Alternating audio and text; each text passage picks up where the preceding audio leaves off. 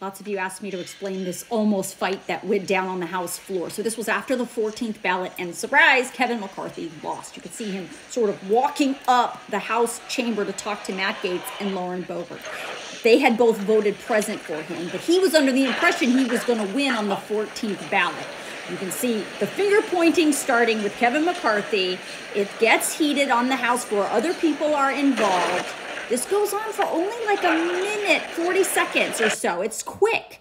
Kevin McCarthy starts to walk away. You can see Representative Mike Rogers of Alabama in that pink tie coming down. They are sick of this stuff. They want this to be over. They thought it was going to be done. He starts to lunge at Matt Gaetz. See him getting pulled back. Here's what it actually looked like on the floor.